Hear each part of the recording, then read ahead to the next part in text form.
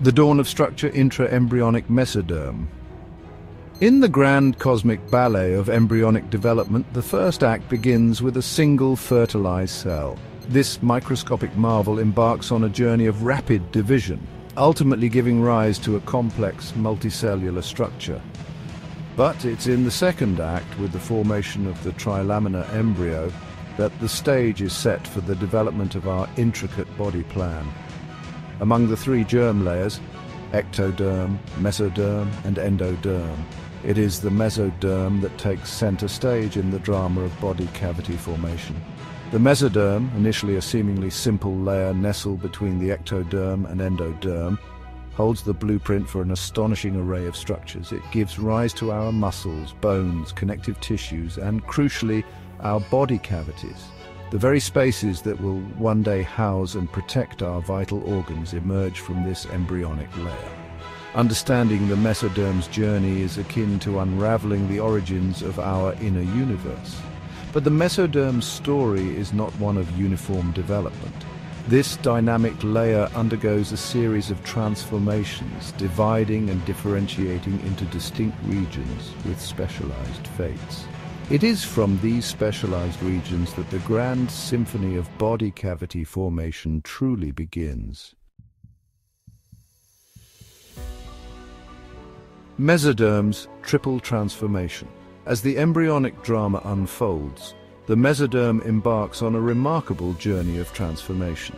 From its initial simplicity, this versatile layer gives rise to three distinct regions, each destined for a unique role in shaping the developing embryo. Imagine the mesoderm as a skilled artisan molding itself into the building blocks of our future form. First, we have the paraxial mesoderm, flanking the neural tube that will eventually become the spinal cord. This region, true to its name, para meaning near and axial, referring to the axis of the body, plays a pivotal role in forming our skeletal muscles, vertebrae and dermis, the deep layer of our skin. Next, we encounter the intermediate mesoderm, a slender ribbon nestled between the paraxial and lateral mesoderm. This region, smaller yet no less vital, lays the foundation for our urogenital system, responsible for the production and elimination of waste products. Finally, we arrive at the lateral mesoderm, the farthest from the midline of the embryo.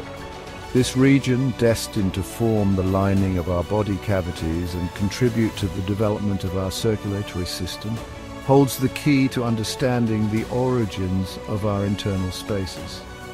It is within the lateral mesoderm that we witness the birth of cavities, those essential compartments that will one day house our organs. The first space coelomic cavities emerge. In the intricate dance of embryonic development, the formation of the coelom marks a pivotal moment. Picture this: within the lateral mesoderm, small spaces begin to appear, like tiny bubbles coalescing within a sheet of dough. These spaces, filled with fluid, are the nascent coelomic cavities, the precursors to our future body cavities. The emergence of these fluid-filled spaces is driven by a process known as cavitation. Cells within the lateral mesoderm rearrange themselves, creating a separation between two distinct layers, the somatic mesoderm, lying closer to the ectoderm, and the splanchnic mesoderm, embracing the endoderm. It is within this space, between the somatic and splanchnic layers, that the coelom expands, carving out the primordial cavities that will ultimately give rise to our thoracic and abdominal cavities. These early coelomic cavities, though seemingly simple, represent a fundamental step in the organization of our internal architecture. They establish the framework for a compartmentalized body plan, allowing for the independent development and movement of organs within their designated spaces. It is within the protective embrace of these cavities that our vital organs will mature and function throughout our lives. Section 4. Lateral mesoderm split somatic and splanchnic layers. As the coelomic cavity expands, it cleaves the lateral mesoderm into two distinct layers, each destined for a unique role in shaping our internal structure. Imagine the lateral mesoderm as a sheet of paper gently separating into two layers, creating a space between them. The outer layer, adhering closely to the ectoderm, is known as the somatic mesoderm. This layer, destined to contribute to the formation of our body wall, gives rise to the connective tissues, bones, and skeletal muscles that sculpt our external form. It is the somatic mesoderm that provides the structural support for our bodies, allowing us to move and interact with the world around us. The inner layer, intimately associated with the endoderm, is called the splanchnic mesoderm. This layer embarks on a different developmental path, giving rise to the smooth muscles and connective tissues that form the walls of our internal organs.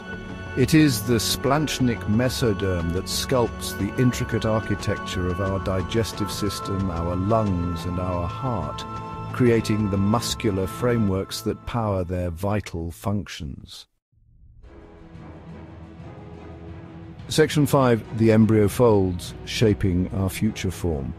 As the coelom expands and the somatic and splanchnic mesoderm differentiate, the embryo undergoes a dramatic transformation, folding in upon itself like a delicate origami creation. This process, known as embryonic folding, is driven by the differential growth of various embryonic tissues and the interplay of mechanical forces. It is during this crucial stage that the flat trilaminar embryonic disc transforms into a more cylindrical structure, resembling the familiar form of a developing fetus. Imagine the embryo as a flat sheet of paper with the head end at the top and the tail end at the bottom. As the embryo folds, the lateral edges of this sheet move towards each other, eventually meeting and fusing at the midline. This process, akin to zipping up a jacket, encloses the endoderm and splanchnic mesoderm within the embryo, creating the primitive gut tube, the precursor to our digestive system. As the lateral edges fold inward, they carry with them the amnion, a fluid-filled sac that surrounds and protects the developing embryo. The amnion, like a watery cradle, cushions the embryo from mechanical shocks and provides a stable environment for its continued growth.